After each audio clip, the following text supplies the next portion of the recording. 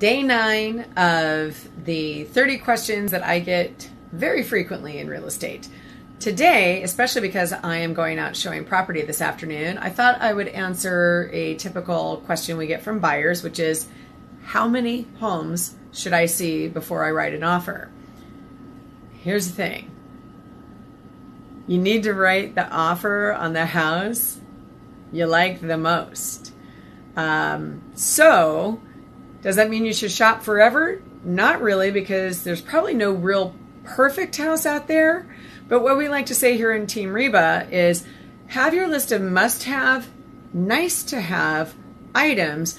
And what you're doing is every house is being evaluated against that list. It's things like how many beds, baths, what type of kitchen, yard, does it have a fence, maybe not. Those are things that can be added. But you really need to be evaluating it, and does it fit your life? And does it make you feel good when you're in the house?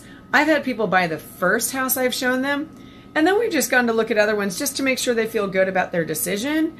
And then I've had people where we've literally shown them 30, 40, 50 homes.